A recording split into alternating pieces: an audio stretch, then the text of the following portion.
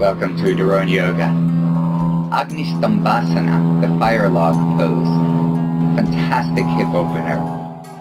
Let's look at how it's done and how to really get the most benefit from it. So, as the name implies, we're going to stack our logs, our shins, one on top of the other. This pose many times is called ankle to knee pose, double pigeon pose. All names are great, whatever works for you. I'm going to start with my bottom leg, my right leg in this case, and I'm placing it parallel to the front of the mat, knee and ankle. I'm flexing my foot, because this will activate a bit of the muscles around the knee to protect it. I'm going to take the other leg, place the ankle right over the knee, right? Not lower than the knee, but right over the knee. And eventually let the knee come down to the other ankle, both knees flexed, so that my shins are parallel. This is kind of the foundation. For some of us already here, we're like, Hachiwawa, feeling the hips. Really? Most human beings don't come down there. They're somewhere up here and they're Aichiwawa. Some are kind of here and singing hula hula bula mula. So, if this is the case and you can't take it anywhere down and it's just not working, here's the step before that.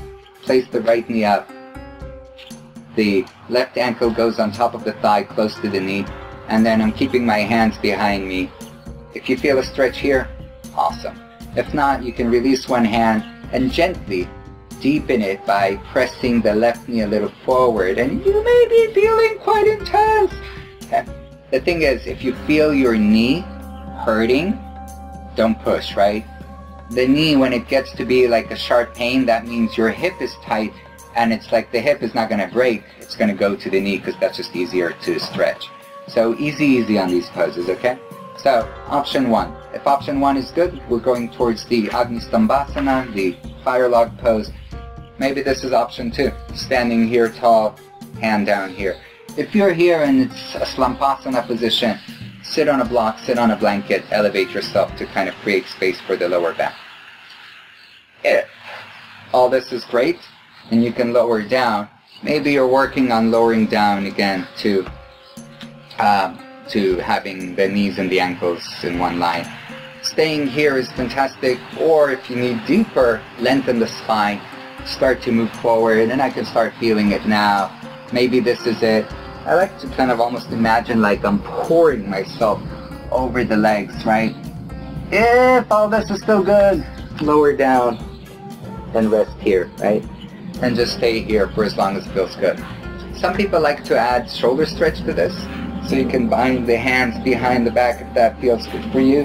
And if you're taking the bind of the arms, you have 2 options. Again, staying up here or starting to move forward. And again, this is kind of more intense because you have both the hips and the shoulders. And you can go down a bit or eventually come down. If you've come all the way down, instead of letting the hand drop, try to lift it up so you're still getting a shoulder stretch. One more time, we'll look at it at the other side and then we'll call it a day. So, ankle to knee. Again, remember, especially if you're one of the flexible people, if you release the leg just by a couple of inches or even less, for many of us, all the stretch will disappear. So really try to keep it as much as you can, ankle onto the knee. Be a precise person here, right?